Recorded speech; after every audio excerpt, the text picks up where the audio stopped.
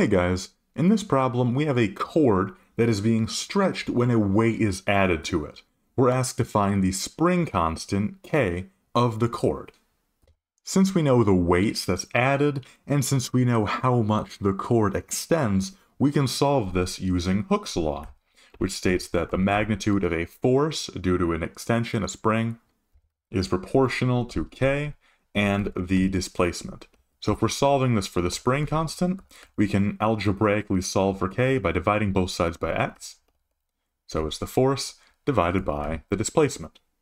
Now remember, to use this formula, we're measuring the differences in values, since that's how we can measure the change in displacement.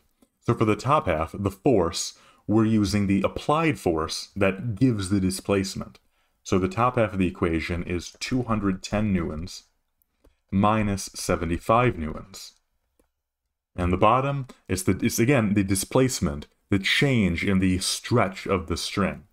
So it's 85 centimeters, or 0.85 meters, minus 61 centimeters, or 0.61 meters. If we put all this into a calculator, then we find a spring constant of about 560 newtons per meter. And that is our answer to this problem.